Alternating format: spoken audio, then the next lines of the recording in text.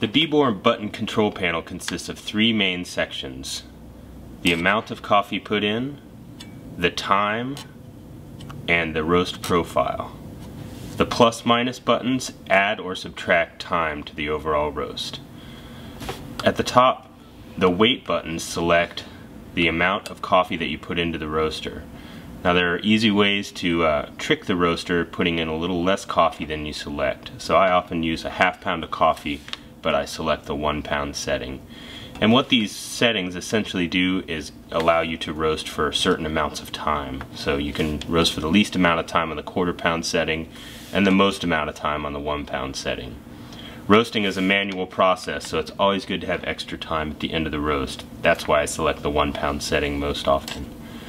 So A, B, C, and D are basically 4 different time increments.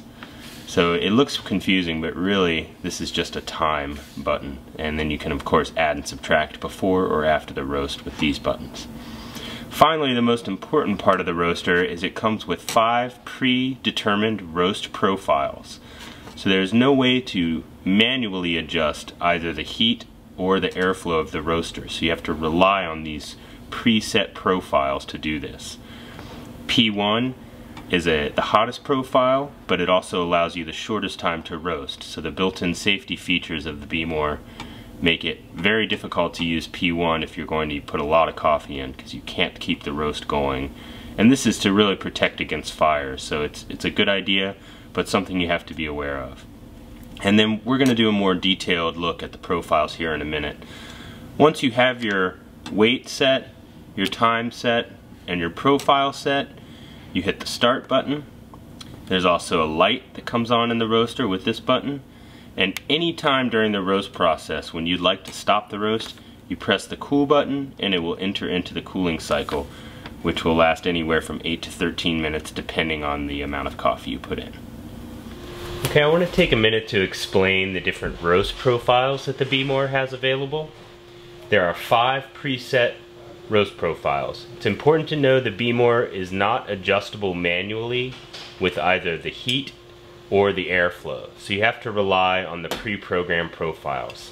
So let's go through those. P1 is the hottest roast profile, and you can see by the graph that it goes from 0 power to 100% power very quickly in the roast process. What this means is this will roast coffee the fastest. So what Behmor has done is added safety features to the roaster which limit the amount of time you can use to roast when using the P1 roast profile.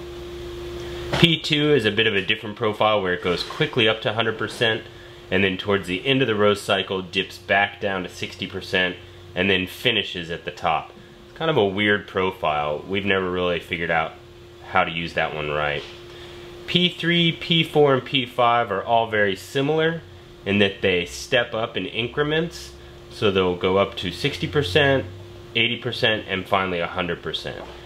I choose P4 most often because I feel that it's a nice gradual stepped curve and gives good results at the end of the roast where you get a nice drawn out time between first and second crack, which is crucial to controlling the roast of your coffee.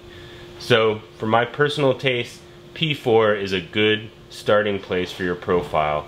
It also lets you add a lot of time because it's not as a hot profile as P1. So P4 is a good starting point.